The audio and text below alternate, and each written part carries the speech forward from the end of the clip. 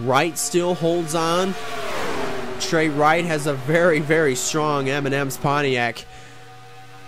And he's definitely somebody that could go out and win this race. But Dylan Montgomery wants to prove us all wrong.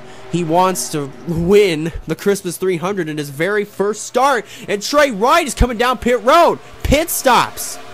Pit stops. Oh my goodness, for the first time in Christmas 300 history, pit strategy is what's gonna win the race. What is gonna happen? Annie Thomas stays out. Everybody else behind her comes in. It's Morgan Turner. Oh, Kenny Stremme just got hit by Veronica Washington, excuse me. Daniel Voiles in and away in that discover card Chevy. Or not Chevy, Ford, my bad, sorry. So this is going to shake things up pretty majorly. Annie Thomas, is she gonna try to risk it? No, she's not. She's slowing down. She's coming down pit road. That is a tough break for Annie Thomas. And now who's leading? Who's leading of the white flag? Scoring is still saying it's Annie Thomas. And now it's Cody Smart.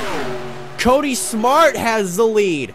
He has a 13.5 second advantage over the number 4 of Eric Monaco. At this rate, Cody Smart doesn't even have to go full speed. He could just coast at this point. And Cody Smart, for the first time ever in pit strategy, Cody Smart is going to win the 2019 Christmas 300. Wow. And Cody Smart is out of gas. He ran his car right out of gas.